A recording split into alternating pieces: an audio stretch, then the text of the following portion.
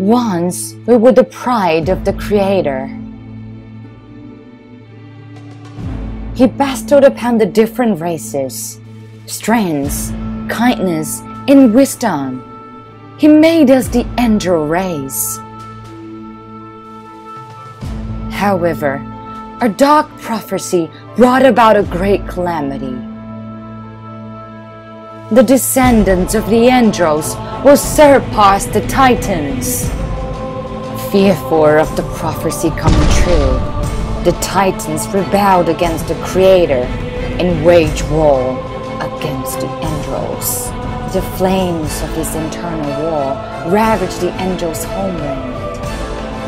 After a millennium, our race was all but wiped out. In the final moment, with the power of the divine edge, the last survivors managed to escape to the distant land of Sapphire, beautiful and vast. It became their asylum, hidden from those who tried to destroy it. But this land was not paradise, as folk thought.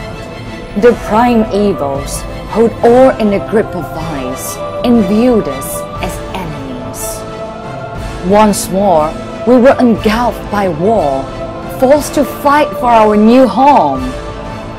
Combining the power of all the races on Sapphire, we defeated the prime evils and sealed them away.